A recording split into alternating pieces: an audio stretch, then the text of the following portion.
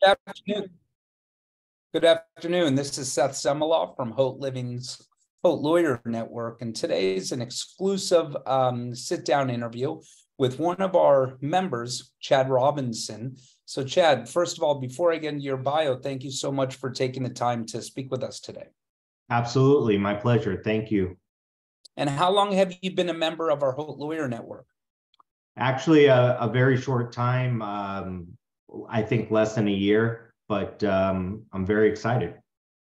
Great, perfect. Well, let's get into kind of the bio, a little about who you are. Just one second. Actually, I misplaced your bio. I apologize. And where are you today as I'm looking for this? We're in, my main office is in Boca Raton, Florida, and we also have an office in Pensacola, Florida.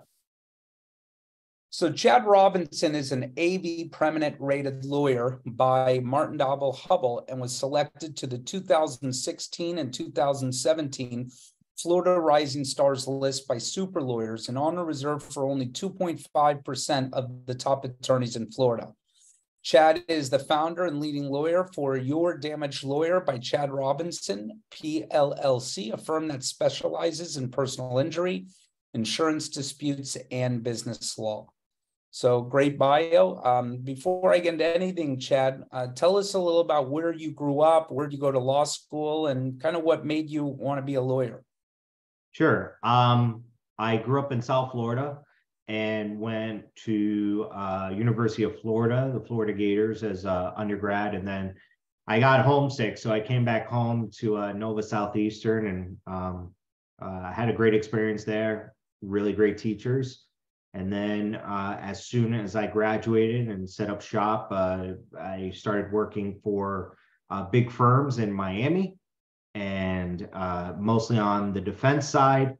And then I kind of, I wanted to make the switch and represent the policyholders and the plaintiffs and the injured parties and things of that nature. And then I switched to a more plaintiff-oriented firm, opened up my own firm in 2014 and been operating ever since. Is operating your own firm what you expected? What's the greatest lesson that you've learned since 2014? I think the greatest lesson that I've learned is that it's so much, you can be a great lawyer and a very bad business owner. It's very hard to know both, and you have to learn both sides of it. Additionally, the other thing that I thought was very interesting is that I work so much more on this side with my own law firm than I ever did working for insurance companies. And I think a lot of people just think that everyone on the plaintiff side just sits back and relaxes and has time off and no billables and things like that. But it's just so much work. Maybe I've done that to myself, but for better or for worse, you know, I have nonstop work days. But thank God that I do. That's funny you say that, Chad, because in our Haute Leaders series, besides lawyers, we also interview our top plastic surgeons. And, you know, that's a question I asked them all. I was like, look, you went to school, you're probably one of the top people in your school. I mean, obviously, as you, a lawyer, going to college and getting your law degree, you know, you're obviously reaching the 1% of 1% in education, but now you're out and you start your own practice. How do you go from learning to be the best lawyer to now you have to be the best business owner? And that's interesting you brought that up because you have to learn how to negotiate, you know, leases, hiring people. You know, it's interesting that you brought that up. Yeah, I worked for a lot of great lawyers, but not a lot of great bosses. And there's a difference. And then I've seen a lot of great bosses and they weren't as, you know, they weren't as great. Their skills weren't as great as a lawyer, but you could see where these types of partners had their place in these really big law firms. And I'm really lucky that I got the exposure I did early on in my career to these different personalities, these different skill sets, because I was able to take stuff that I observed that I really liked and really admired and things that I didn't really like and wasn't going to follow and kind of use, you know, to use the phrase when we were kids, the spin art, basically just create my own spin art of my business when I opened it, as to what I wanted it to look like, how I wanted it to be, how I wanted it to be, as a boss, and make sure that the people who work with me actually enjoy themselves. And what was your biggest challenge throughout the process of opening your firm? I think it was one, do you take the risk? I mean, I think that was the major issue. I was always very technologically savvy. I tried to implement as much tech into my business as possible, and all the newest tech. AI is becoming more and more prevalent in law firms, and I try to change with the times. But I think the biggest issue, the biggest challenge was not taking the risk, and then logistics. Like, I did not know who to ask certain things to. Luckily, my father-in-law, who was a personal injury attorney for a very long time, owned his own law firm, was able to kind of direct me in the right direction.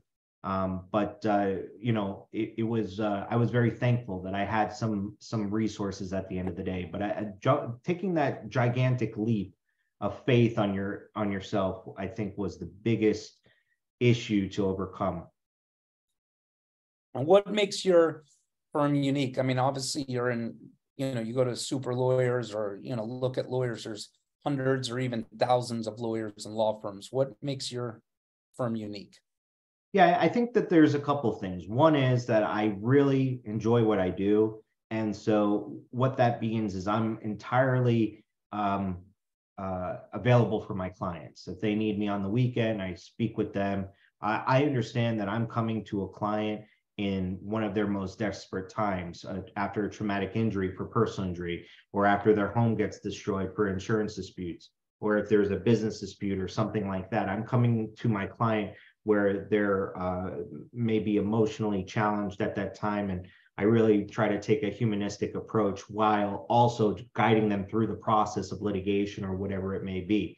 Additionally, as I said before, I really try to implement more of the technology in my firm. So there's a lot of automation that I'm putting in on the back end to make my clients' experience with my law firm a lot more enjoyable. If they need an update or they want to speak with someone, are they available? Can we text them? Things like that. Implementing the way that people communicate today on a normal basis and what is normalized in our society, I want to implement in my firm dramatically. Zoom, for example, we're on Zoom right now. I like meeting with clients over Zoom. I will meet with them in person, but a lot of clients just like the ability to schedule a Zoom call with me so that they can see that there's an actual human being. So we're implementing stuff that other firms are doing, but we're doing it with a humanistic approach, meaning I am available for my clients. If they want my cell phone, they get my cell phone. I'm very altruistic about what I do. I'm not so jaded as you can be in this type of industry. And then the normal things that a lot of other people have. But what sets me apart, I really do believe, is that if you hire me, you get me. So obviously, I mean, everyone, when you have an insurance claim, you pretty much get screwed if you don't, the reality. So what are some predatory practices insurance companies do that we should be all aware of? Because, I mean, that's what you do, is you help the consumer. It's a really good question. And the fact of the matter is that insurance companies are always looking for easy ways to delay, defend, and deny, right? Or deny, delay, defend, whatever order you want to put it in. And the truth of the matter is that what will happen is, after an accident, for example, you'll get a call from an insurance company really quick saying, hey, we'll offer you X amount of dollars. All you have to do is sign this release document. And they try to get to, right. They try to get to an injured party before they're able to get any type of legal consultation, right? They're trying to get that claim out of their way. That happens so many times with these insurance companies that will just offer $5,000 or some nominal amount that maybe does not equal the compensation that you are deserving of for the injuries. Same thing with insurance claims on property damage. Those happen the same way. The insurance companies come out, they try to settle with you before you're able to get any type of professional guidance or help. So those are the predatory practices that I would always be aware of as a prospective client. And knowing that you do have the ability to ask someone who knows and is able to guide you through the process and is able to advise you appropriately and find that resource that is out there. In South Florida, it can be me, or in Florida, it can be me, or what have you. But ask the questions to someone who is going to be looking out for your best interest, not the insurance company's bottom line.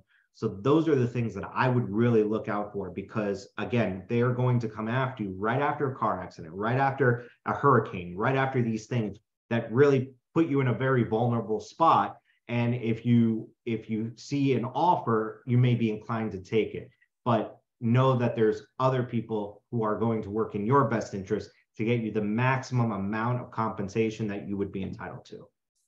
And so when does it get to the point that someone needs to call you in that process? So let's say, for example, I have friends, they're still fighting, with the insurance companies of their roofs being damaged in a hurricane. When in the process is it best as the consumer to be calling you to get your help and your advice?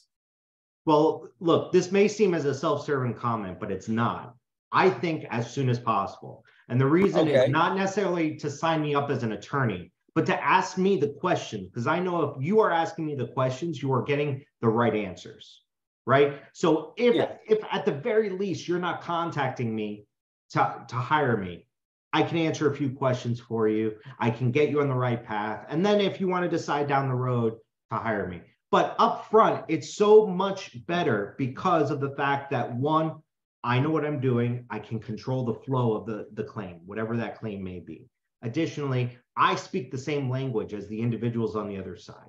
So if they're talking about certain aspects of your claim, I'll understand what they're saying, and we can discuss it together. And it's not, and not only that, but I am not necessarily emotionally invested in the situation, so I'm able to analyze it from a different perspective.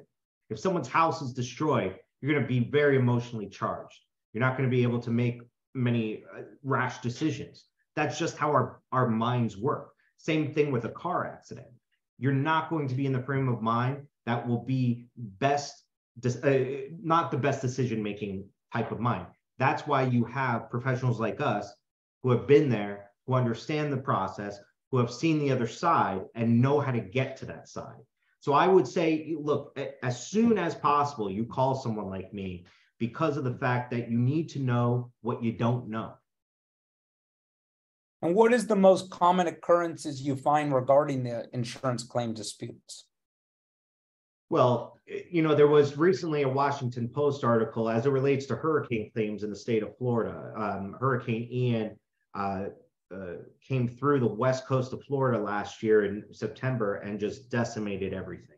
I've lived in Florida basically my entire life. I've never seen a hurricane like this. And I lived through Hurricane Andrew and Hurricane Irma and Francis and Irene and all the ones that you can name. I've never seen a hurricane quite like this. And a Washington Post article just came out about one of the insurance companies taking the field adjuster estimates, the adjusters who go out on behalf of the insurance companies, create an estimate. They've been taking those estimates and just editing them at the desk level and downgrading the payment by 80%. So, those are the real issues that we see with these claims recently, is that carriers are underpaying on purpose. Not just there's a dispute about the payments, they're underpaying on purpose.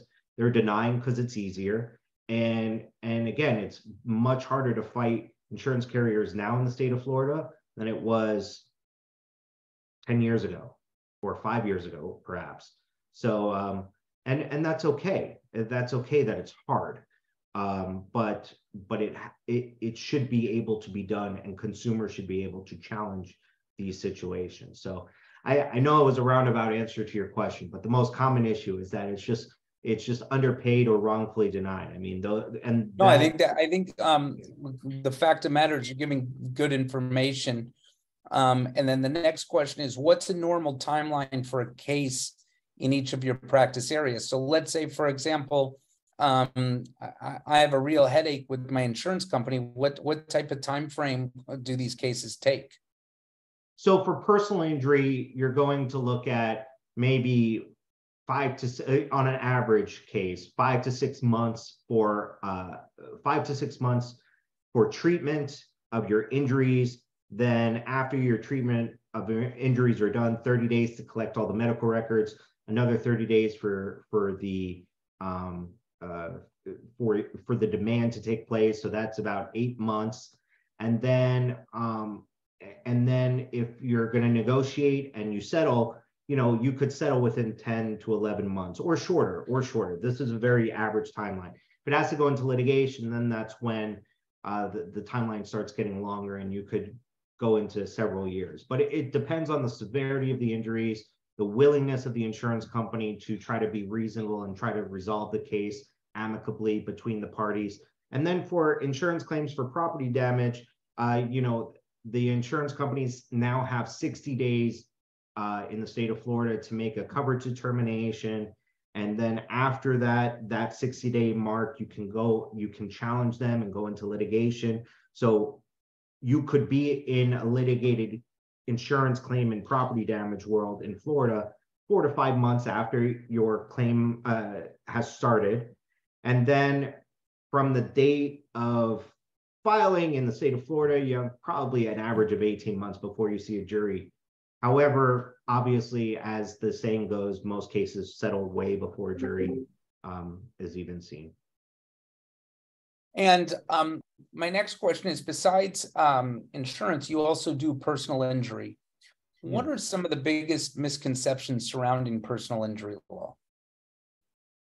Well, I think the major thing is that people don't always know that they can afford an attorney, and the fact of the matter is that they can. Most personal injury, I think all personal injury attorneys actually work on a contingency fee, which means that if you don't recover, we don't get paid.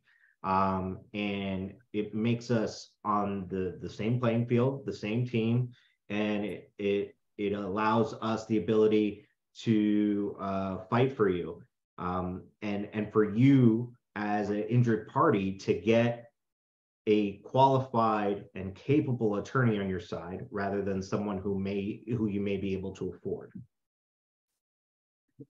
And so tell us a little about your firm. Where do you envision the future of your firm? Like, where are you at now and where do you want to be in the future? What I'd really like to be is a completely virtual law firm in the future. I think the brick and mortar offices have gone by the wayside. I think that more and more times clients don't want to meet you in your office, may not even want to meet you in person.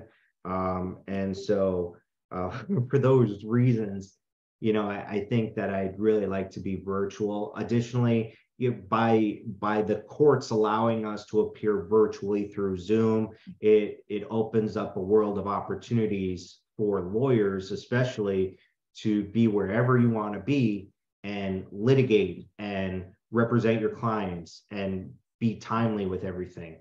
I know that I was able to take a vacation last year, and my clients did not even know I was on vacation because I was able to work at the same time I was able to go on vacation. So I was able to attend hearings and things like that. So I want to work more and more towards a virtually and automated law firm.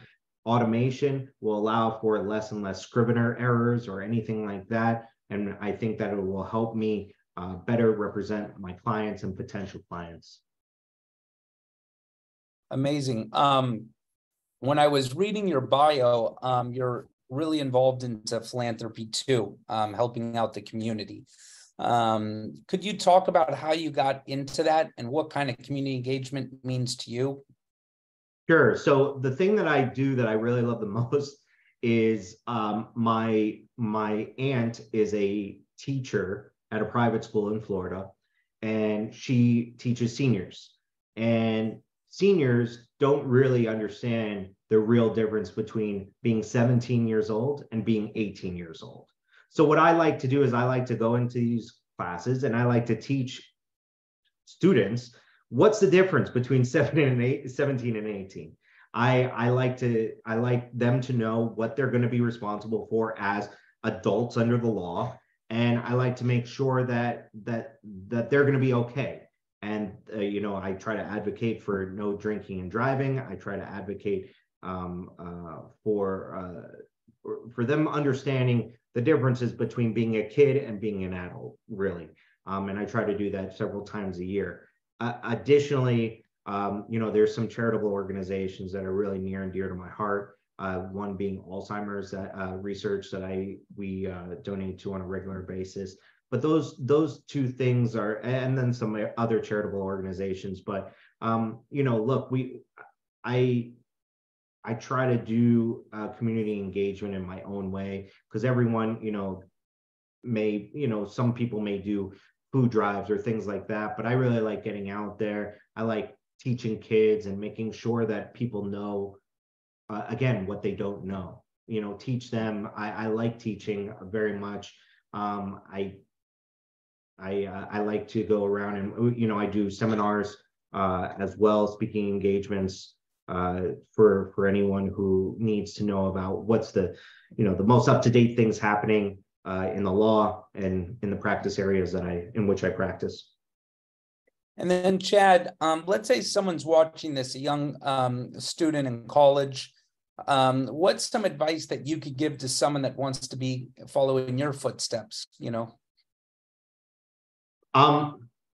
Know that the thing that I learned when I was going to law school is that law school is a very good opening door tool for other types of jobs. Meaning, if you graduate from law school, you do not have to be a lawyer. It opens up the world of opportunity. It also gives you a different viewpoint on the world.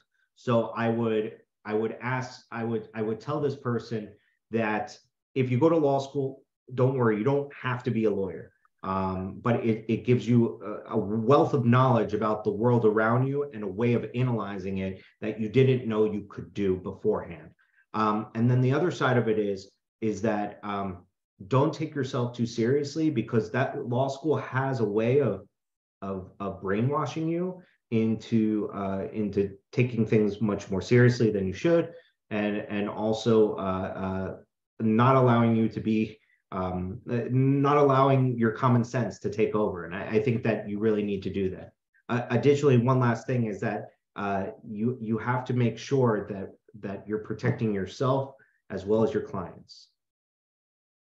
Well, Chad, I really appreciate you.